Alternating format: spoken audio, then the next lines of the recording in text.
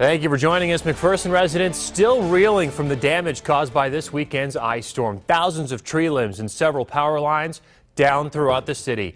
New at 10, KAKE's Madeline Anderson shows us the hardest hit parts of town. Madeline? Well, Chris, the destruction is widespread, the county even issuing a disaster declaration this morning. Residents are now hoping for sun the rest of the week so they can thaw out. After a cold, wet, and windy holiday weekend. Basically looks like a war zone. Temperatures finally rose to above freezing today. It's just raining chunks of ice, allowing the blanket of ice covering the city to begin to melt.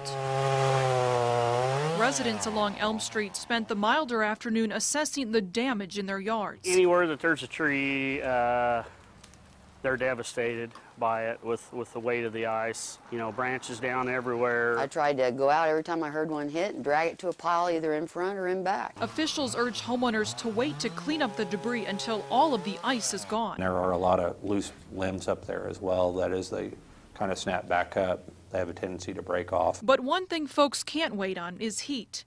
City Administrator Nick Gregory says crews are working to restore power to some 500 people yet tonight. This isn't the first time we've been through this.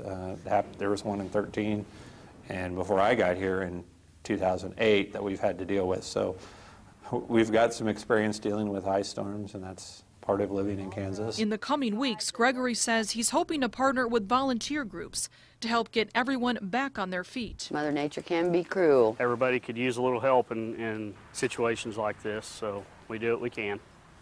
And the city administrator says he won't know the total amount of damage for several weeks. He says no one was seriously injured. Now, the Red Cross did open a warming center today at a local church for those without power, but staff closed it this evening at 6 because few people actually needed its services. The warming center has relocated to Trinity United Methodist Church in Hutchinson. Thank you, Matt.